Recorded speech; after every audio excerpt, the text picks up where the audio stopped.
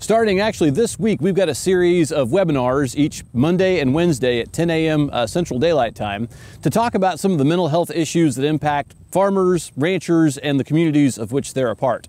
And so we have a different expert each day talking through not only some of the issues that surround mental health, but also what you can do as a practical step forward to help either yourself or somebody that you know that might be struggling with those issues. We talk about health issues in rural communities all the time, but one of the issues we hardly ever talk about are mental health issues. And in Oklahoma, we've got some real struggles. We're third in the nation in terms of mental health issues and second in the nation in terms of serious mental health issues. So if you combine that with the fact that in rural communities we see a statistically significant and higher incidence of suicide, and it's really all points to the fact that we need to be having some serious conversations about what those issues are and what aspects of ag and rural communities actually make those issues worth for us. And it turns out, as a matter of fact, that some of the things that are our strengths can also make us more vulnerable to those issues. We actually developed most of our project resources for this in the midst of the pandemic. And before we did this, when we submitted our project proposal, we knew that there were lots of economic stresses that were driving some of the mental health challenges that we were facing in rural communities.